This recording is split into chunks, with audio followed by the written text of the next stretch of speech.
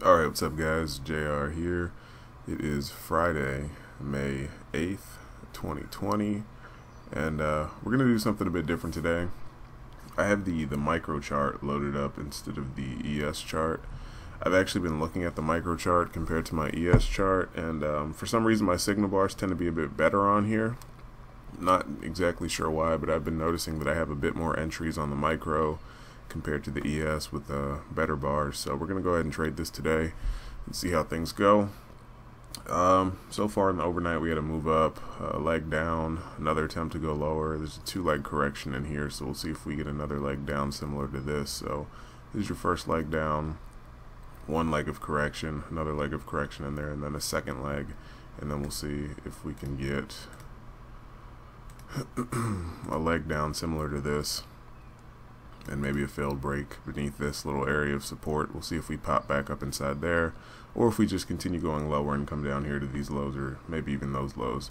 So we'll have to see what happens, but in the meantime, we'll see what's going on, and then we'll look to take a trade. Alright, so far it's looking like we might get that 2 legs down with a failed break out of this. If we do continue going higher, I'd expect another measured leg like this up. I also drew this off of these first couple swings, just so that way we can be aware of it once we do hit this area. We didn't quite make it down to the lower end of the trend line, so we'll see about that. And once again, if this continues going higher, then I would expect another measured leg up, since this is a nice 2-leg correction in there with another 2 legs. So that could very well be the center of the pattern, but we'll see what happens. Alright, so there's a little second entry long, higher low right here. It's right back up into these highs, so I can't take that, but I feel like this might work. I like this setup, but it's right back into these highs, so I have to wait and see maybe if we can pull back down to here again. This was kind of like a little breakout pullback retest of these lows. Yeah, and that thing's popping off, but we don't know if it's going to turn down right there or not, and that's why you can't really take that trade. It's probably going to go through it, but yeah, it's gone. That's a nice setup. That sucks, but you have to be aware of this. So we'll see if we can find another one. Alright, I put my trend line right back up there just so we can see. We're right at it right now. This was the setup. It just took off. There's a second entry short right here, but I'm not going to short that blindly, just due to the fact that we didn't quite make it back down to these lows. And I'm liking the overall setup and structure of this for where is it? For 2 legs of correction down, 1 leg right here, pull back, another leg right there, and then a measured leg up. So we'll see if we get that. If not, and if we turn down here, then we'll continue playing the range, and we'll see if we come back down here to these lows. But in the meantime, just going to sit tight and see if this line actually holds or not. Alright, so there's a double test of this trend line with a lower high right there, pretty bearish bar. We're going to see if we can get a scalp off this, if it triggers, because it's coming right off the trend line. Granted, we didn't make it to the lows on this. This might not even trigger right here, but with that double test and this nice bullish bar, and then a tick up and then a turn down with a pretty bearish bar, if we're going to go lower, that's a pretty good setup to go lower. So we'll just see what happens. If it doesn't trigger, then we'll skip it. It is going a bit sideways right here, and it's looking like we have some strength to the upside, so this line might not hold, and we might just punch through that. But if we do turn down, I have a stop ready to go short. Yeah, that thing's going higher. So, and that's another reason why we didn't take this second entry right there, because that's a tempting looking setup. Let me see if it would have worked. No, it would have been a 4-tick failure initially. And one way you can know to not take that is because, first and foremost, we didn't make it to the lower end of the trend line, so that means most likely we're going to overshoot it in the opposite direction.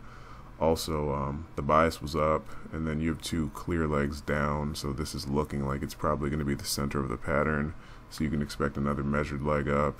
This is a trading range as well. You just had a failed break out of the bottom. You came back and you retested the lows right there, so most likely you're headed up to these highs.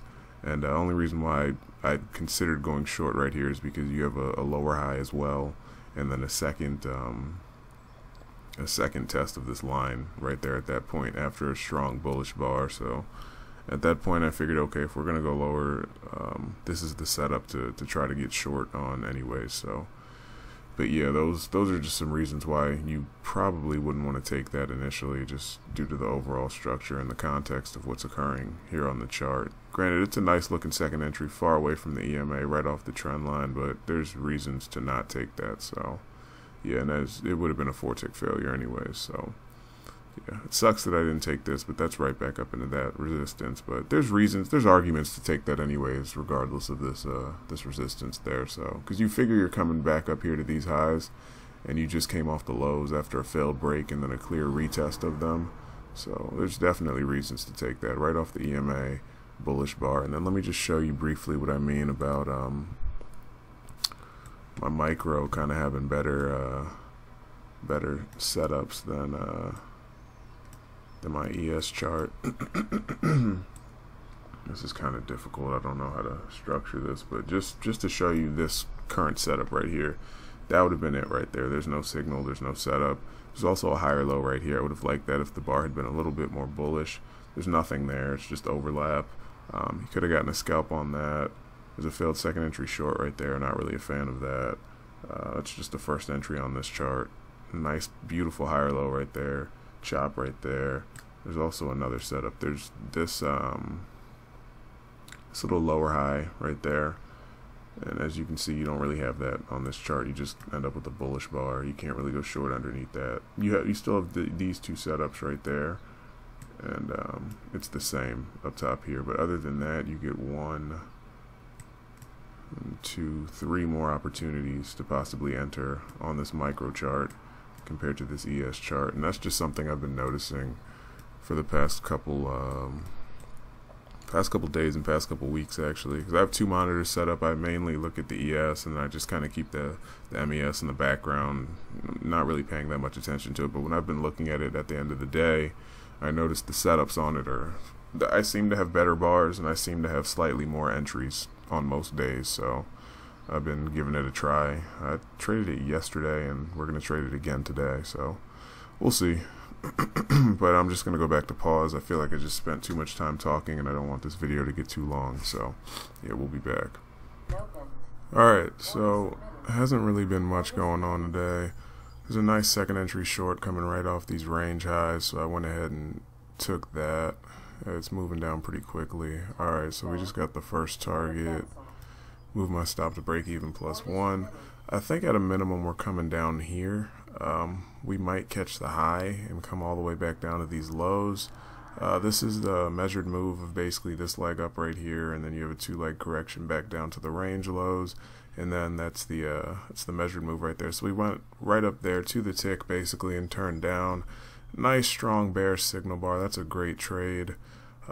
Fortunately, I was able to catch that. This is the only trade I've taken all day today. It's been really slow, kind of methodical kind of day, and yeah, that worked out really nicely.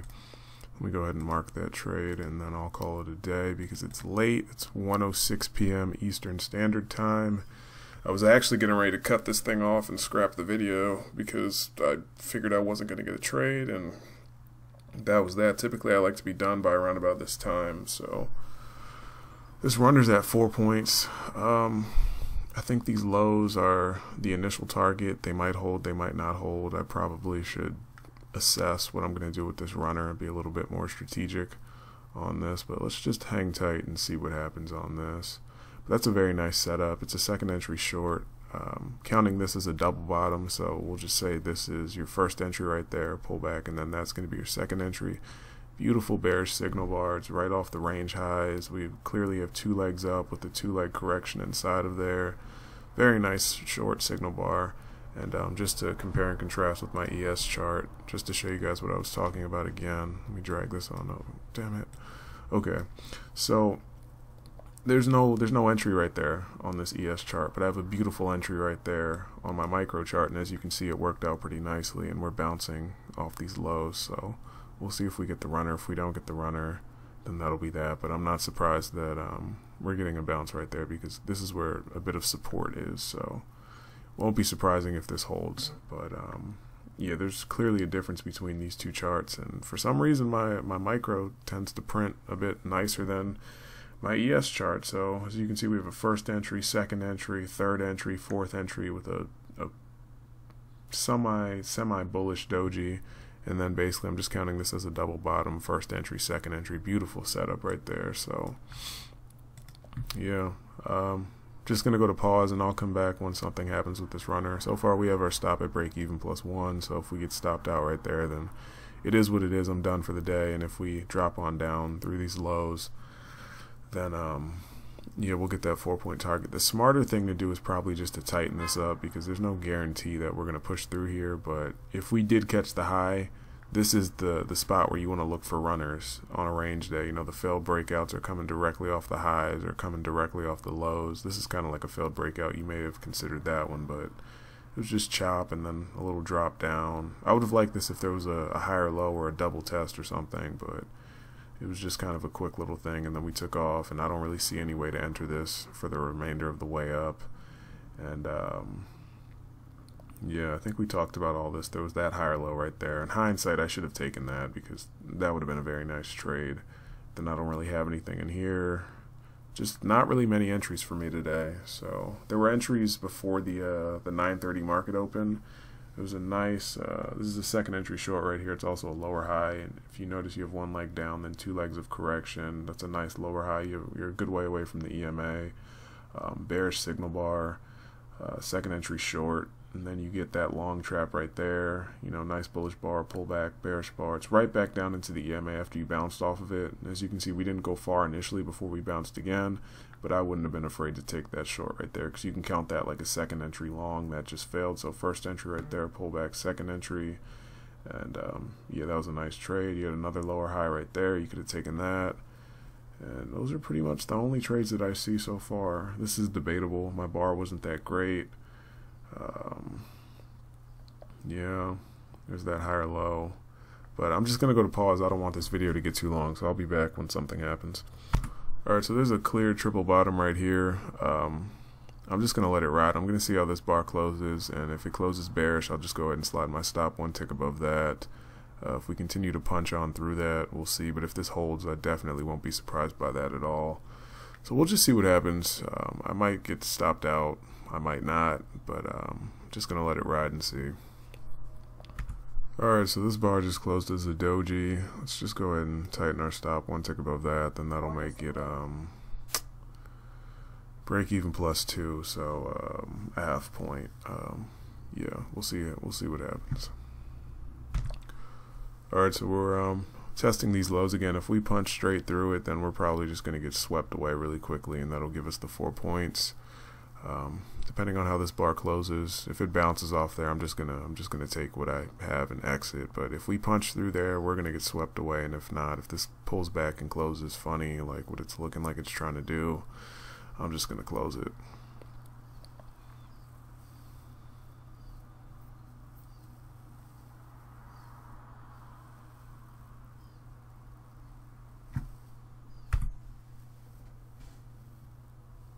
Alright, we should get this 4 points. We just tapped off our exit. We managed to break this support. I'm thinking we should turn down from here. At least turn down enough to get this. But we'll see. And if not, if this bar turns up and closes really bullish, I'm just gonna close it. But the fact that we were able to break this, that's a good sign. So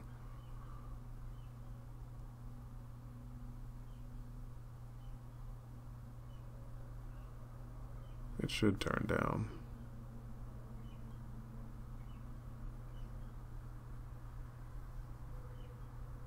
Let me just pause this so it doesn't get too long. Yeah, it's looking pretty bullish. So we'll have to see. This might even be a long, but you know, I at this point I don't care. I've mentally checked out for the day. It's going on 1:30 p.m. and it's been a really slow day. I've had enough. So I'm just glad to at least be able to get this one, and that's a nice trade. So.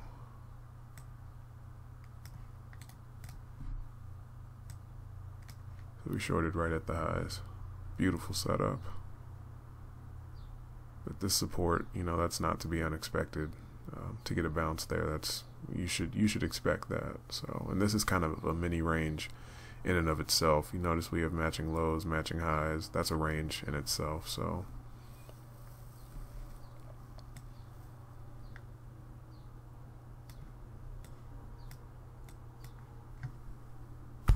all right, that second entry long right there closed very bullish.